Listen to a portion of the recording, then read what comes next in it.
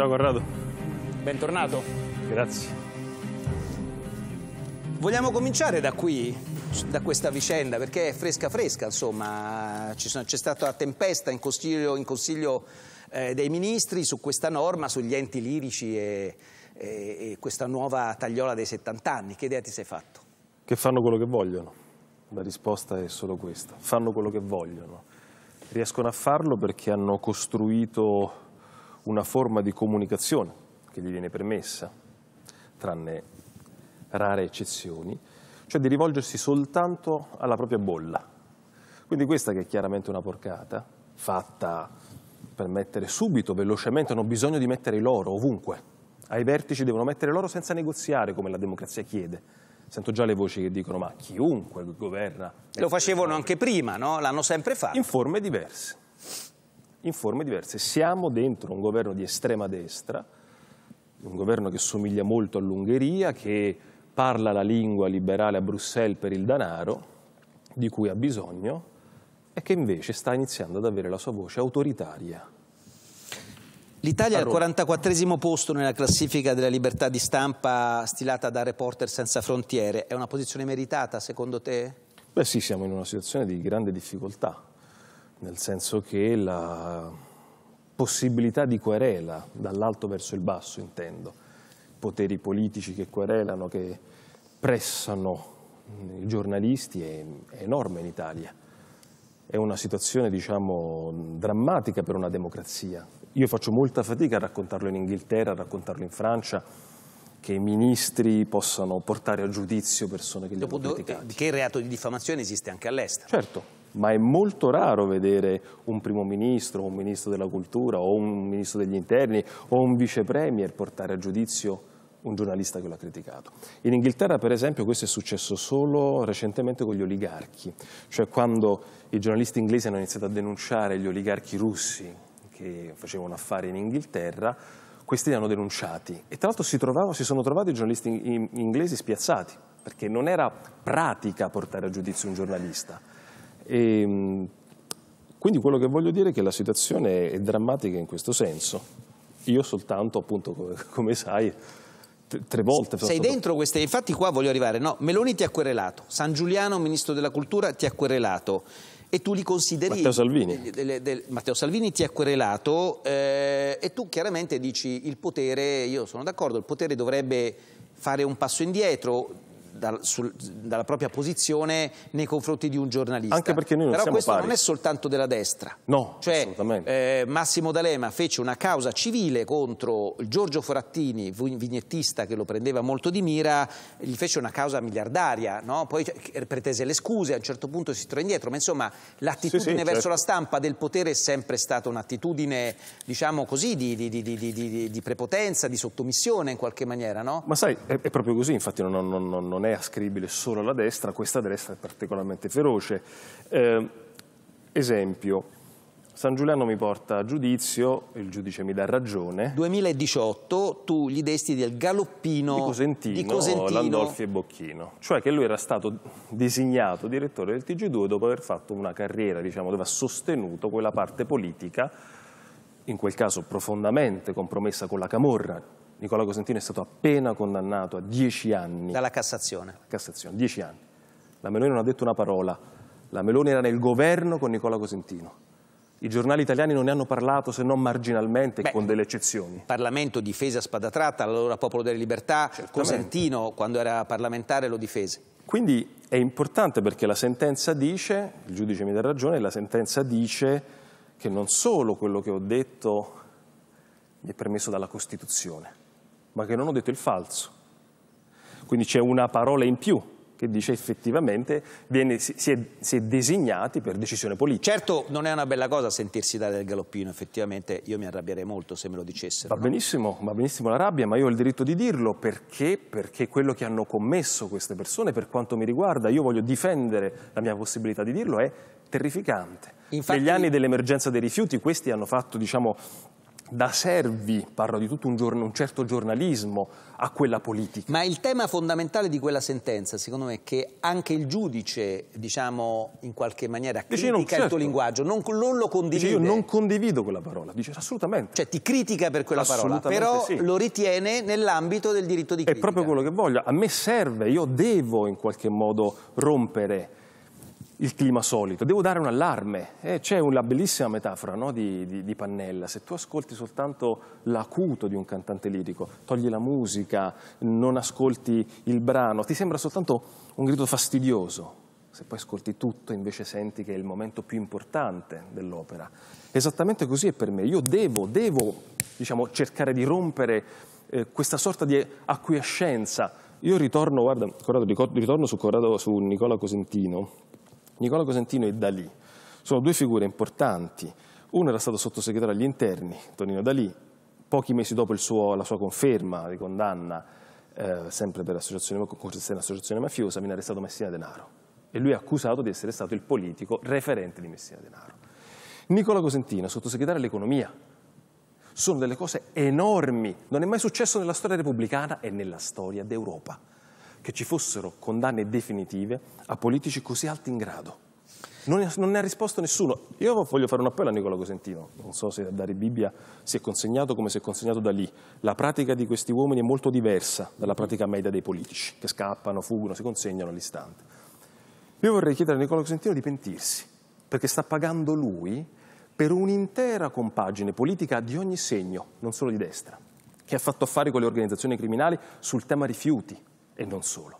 Se Nicola Cosentino dovesse parlare e riscattare così la sua immagine e la sua persona... Travolgerebbe un'intera classe politica, dici tu. Lui ha 10 anni, a 65 anni è ancora giovane, 10 anni esce ultra settantenne, è una situazione difficile, può farlo. In questo momento il clan dei Casalesi, di cui lui è stato definitivamente accusato di essere referente, non ha la forza di intimidire la sua famiglia. Lui può in questo momento riscattare e metterebbe davvero una luce su quello che ha fatto. Pensi che potrebbe farlo?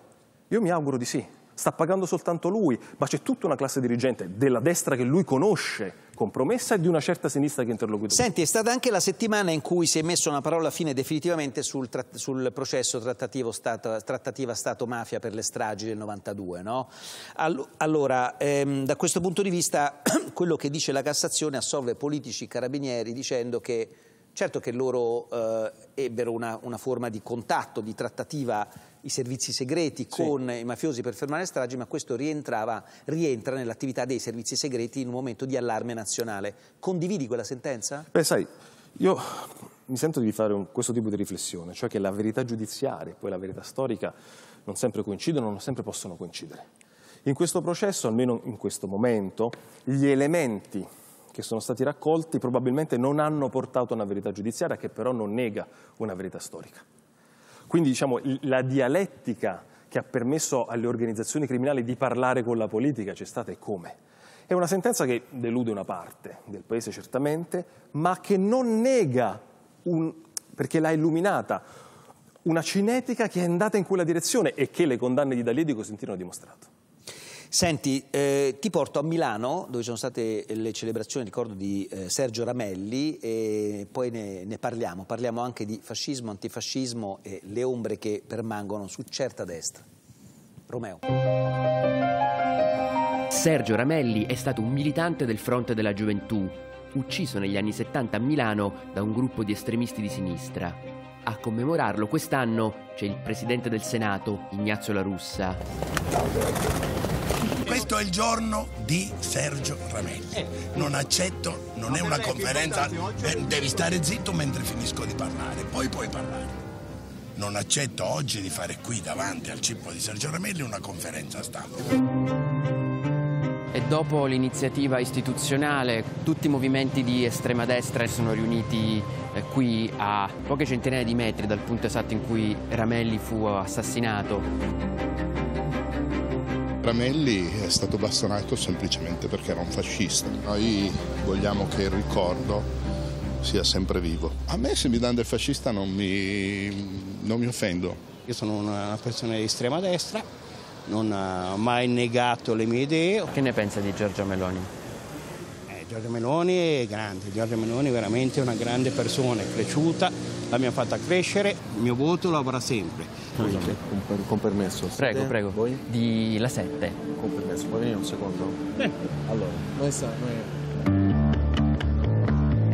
L'organizzazione, diciamo, ufficiale del corteo non vuole che le persone parlino con i giornalisti.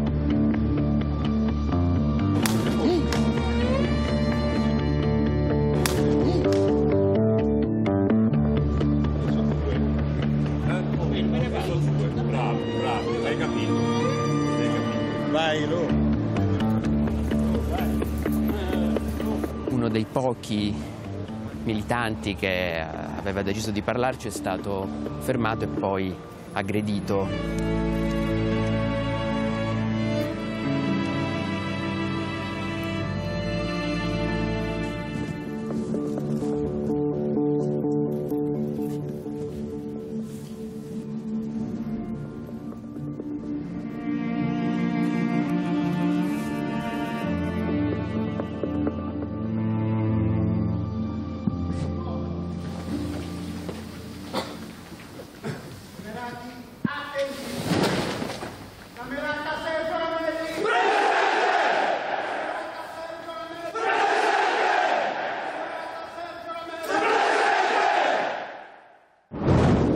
Residui del passato o fenomeni che ci devono ancora preoccupare? Beh, i quattro fessi che qui alzano il braccio in piena codardia,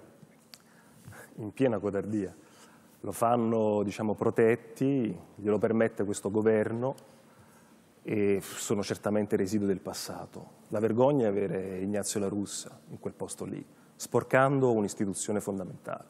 La sporca con le sue parole, la sporca con la sua storia. C'è anche Beppe Sala lì, eh? Sala sta lì, secondo me sbagliando. Sindaco di Milano. Ramelli è una storia chiaramente drammatica, che racconta di un momento terribile del nostro paese, sia chiaro, quindi non c'entra la commemorazione, anche necessaria, per raccontare quel periodo. E che in verità c'è un gioco. Loro non possono dichiararsi antifascisti. Non possono dichiararsi antifascisti perché innanzitutto non lo sono. E stanno cercando una pericolosissima trasformazione in afascista.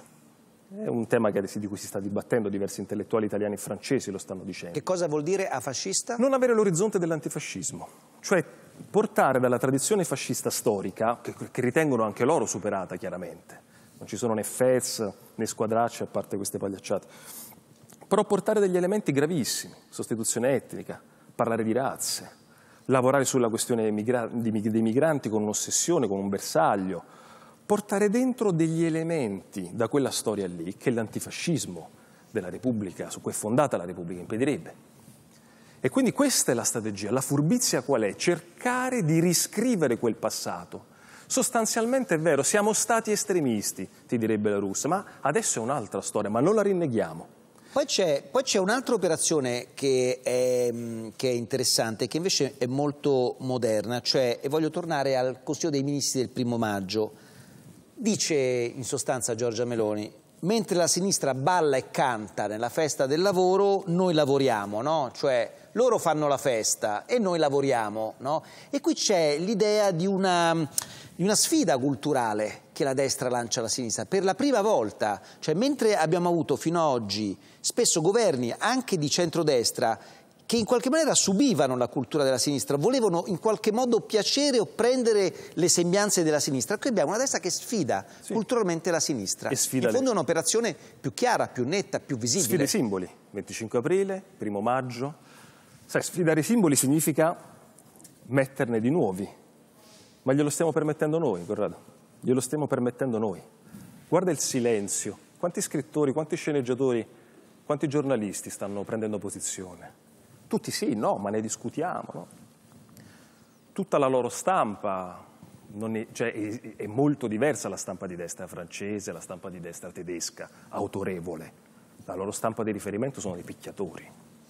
Però qui c'è un tema. Glielo stiamo permettendo noi. C'è però un tema, oggi per esempio ho visto che c'è stata una reazione anche a sinistra decisa sulle parole del ministro dell'interno Darmanin, il ministro francese, che per criticare l'esponente del Rassemblement National, cioè il lepeniano, che diceva non fate abbastanza contro i migranti alle frontiere con Ventimiglia, non mettete abbastanza pulizia, ha detto praticamente che Giorgia Meloni, la colpa è di Giorgia Meloni, che è della loro parte politica, che non è capace di gestire il problema migratorio.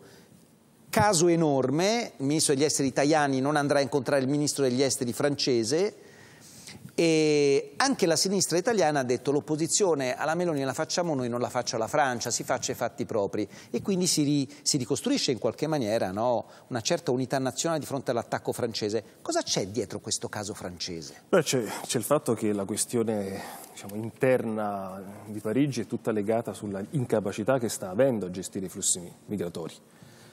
E quindi capisco anche che le sinistre siano infastidite, cioè stai dando la responsabilità alla Meloni, che certamente gestisce in maniera disastrosa la questione migranti come i governi precedenti, sia chiaro, quando in verità è la questione europea. Quindi tu stai spostando semplicemente il tema oltre confine, ma il tema è dell'Europa. Il tema è dell'Europa. Chiaramente c'è il tentativo, in parte legittimo della Francia, di dire voi state speculando sul tema migranti, cioè vi serve questo disastro, vi serve perché vi crea consenso, voi non date le risposte su ciò che esiste davvero, sulle problematiche vere, no? La messa in scena del taglio fiscale è l'ennesima mancetta che viene data, ma poi non ci sono risposte, nel Sud non si investe, non c'è possibilità reale per un'azienda di cambiare, no, il proprio orizzonte, e quindi utilizzi il tema migratorio. E, diciamo, è l'Europa in questo caso che sta ancora una volta non rispondendo. Però tu hai citato il taglio delle tasse, no? Questa settimana però, guardando le notizie principali, ne restano due. Una è il taglio delle tasse, 80, 100, 60 euro al mese fino a dicembre, che introduce il governo Meloni. Ma dall'altra parte di Elly Schlein, purtroppo, che vogliamo dire, la notizia della settimana è l'armocromista di Elly Schlein, cioè chi gli cura la tinta dei vestiti rispetto al viso. È una stortura dell'informazione? Certo. È un errore di Elly Schlein? Che cos'è? Ma Elly ancora probabilmente, diciamo, mi dispiace anche molto, insomma, è solo l'inizio del massacro che un leader subisce quando si espone in politica. Chiaramente si è data attenzione su questo dettaglio inutile per togliere attenzione a tutto il resto. Cioè si dà luce a un commento detto in qualche secondo per facilmente impedire che l'attenzione vada su altro.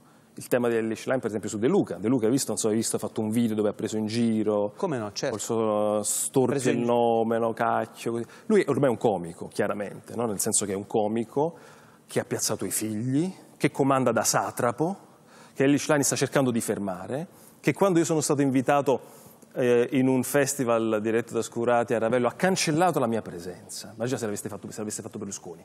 Manifestazioni. Questo è De Luca, il satrapo campano. E quindi che cosa succede? Lui si attacca a questa boutade per evitare che possano invece emergere i temi per cui viene fermato lui. La gestione familista, la gestione affaristica, la gestione, insomma, drammatica che ha fatto in Campania. È sempre questo il gioco. È molto facile perché i social arrivano, no, in maniera superficiale alle cose. Ma sai che in questi giorni nessuno ha letto il documento che archivia la vicenda russa di Salvini? Il Metropol. La questione del Metropol. Se invito tutti, leggetevi quelle pagine. Quelle decretano la fine politica di Matteo Salvini. Perché? Perché è raccontato che i rapporti ci sono stati. I rapporti ci sono stati 40 incontri tra Savoini, Merenda, Vannucci e gli uomini russi. 40 incontri la magistratura attesta per uno scambio che doveva essere di 110 milioni, soldi distratti alla Lega, ma non è avvenuto per due ragioni, scrivono i magistrati. Primo, sono usciti gli audio di quegli incontri, quindi si fermano tutti. I flussi russi si fermano, dicono sempre quei documenti, perché addirittura temono che i funzionari russi stessi si stiano facendo la cresta.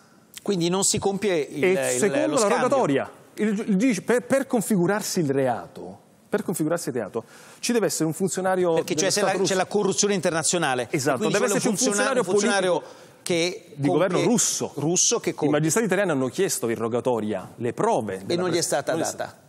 Quindi manca la rogatoria e non si consuma il fatto perché escono gli audio. Ma quindi si blocca. Basta leggere che cos'è stato il tentativo di prendere i soldi di Putin e permettere di fare la campagna italiana a favore della Lega. Leggetela, così ne saprete di più. Grazie a Roberto Saviano per essere stato con noi. Allora, Linda Giannattasio, a proposito delle tasse, a proposito del fact-checking, no? Delle domande che si potrebbero fare in una conferenza stampa al governo Meloni su questi provvedimenti di cui discuteremo a lungo stasera, Linda Giannattasio però il fact-checking lo ha